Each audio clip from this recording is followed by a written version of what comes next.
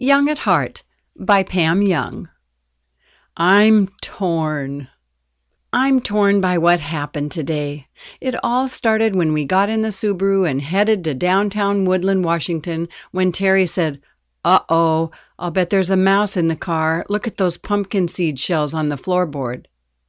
He pointed to a little pile of shells on my side of the car. Now, I'm a big fan of Mickey Mouse, but he doesn't blaze through space when you least expect him to. It's that scurrying that mice do, like a flasher at a wedding that scares me to death. And the thought of a mouse in the car made me ready to spring like, well, a set mousetrap. "Where do you think he is?" I asked, as if my husband were a mouse behavioralist. "I don't know. He could be back at the house getting more pumpkin seeds." That thought calmed me as we drove into town. Just as we pulled into the bank parking lot, I sneezed. No, I'm not allergic to mice, and reached for a Kleenex in the glove compartment. That's when I saw it. The mouse had made a nest out of the Kleenex.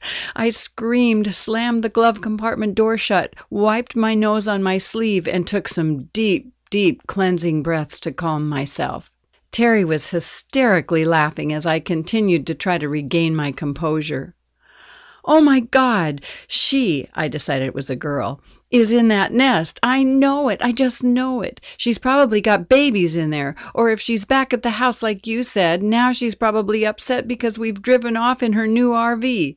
Oh, and if she does have babies, they're going to be hungry pretty soon, and since she's a lactating mother, her little breasts are going to get all engorged while we're gallivanting off to town to see what's new at Walmart." Terry just kept laughing, which helped my mood a little bit.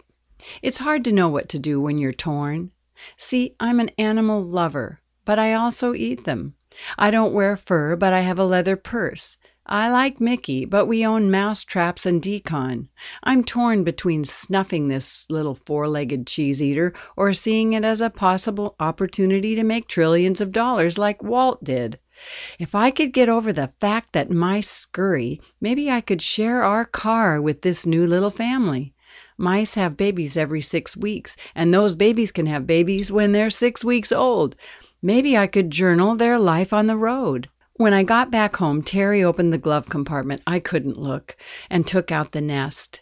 After a thorough inspection, he concluded the shredded Kleenex was not the nest, just the building materials for the nest that must be somewhere else, in the car.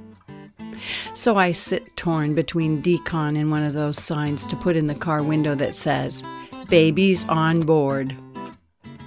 Adore who you are. Adore where you are.